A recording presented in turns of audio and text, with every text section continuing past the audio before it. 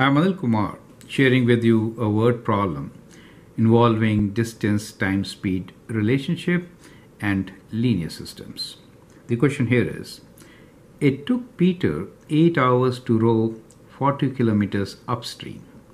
The return trip with the aid of the current took 5 hours. Find the speed of the current. So as you know, distance, speed and time. Distance is equals to speed into time, right? So we normally use this triangle here. So no harm just drawing it out. It helps to register, right? So distance is speed into time. In distance, speed, time, I prefer to solve making a sketch or by making a table. So in this case, there are two cases. One, Peter is going upstream or downstream. So let me make a table showing these two situations, right? So, and then we have three columns for distance, speed, and time. So let us say here we have distance in kilometers, speed in kilometers per hour, and time in hours. And this is upstream, and that is downstream, okay. It took Peter 8 hours to row 40 kilometers upstream. So 40 kilometers is the distance, 8 hours is the time. The return trip took the aid of the current took 5 hours. So return is again 40, same distance, but 5 hours is the time. Find the speed of the current. So we need to find speed of the current. So let us say, let's define our variables. Say let speed of current be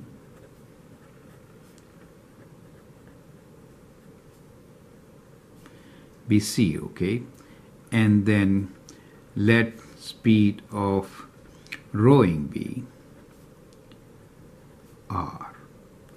Now, when you're going upstream, current is working against you, so the speed is lesser, taking more time, right? So on upstream, the speed will be R minus C. But when you come downstream, the current aids, so it helps to move faster. So the speed is rowing speed plus the current. So that is how it is related. Now, we need to find the value of R and C. In fact, C. We have two different situations given to us. These two situations will give us two equations. The first one here we could write as 40, that is the distance, is equals to speed into time. So which is R minus C times 8, right? This is one equation. The second equation is 40 equals to R plus C times 5. You see that? So these are the two different equations. So we have two equations and two variables. Let us simplify. Divide 40 by 8, so you get 5 here. 5 equals to R minus C. I'll call this as equation 1. Divide 40 by 5, so get 8 equals to R plus C. I'll call this equation 2. Now we can eliminate. So since I need to find what current is, I will do equation 2, take away equation 1, right? So this is what I'll do. So 8 take away 5 is 3, R take away R is 0, C take away minus C is 2C. And that gives you C as equals to 3 over 2, right?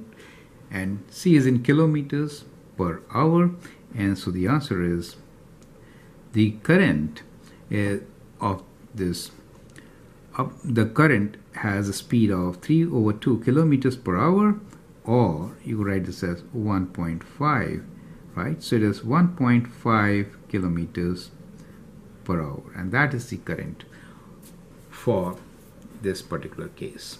I hope that helps. So go through these steps once so that you understand how to solve such questions. It is important to remember the relationship between distance, speed and time, and this triangle helps you to do so. Then you can make a table. With the help of table, you can define variables and see how to solve.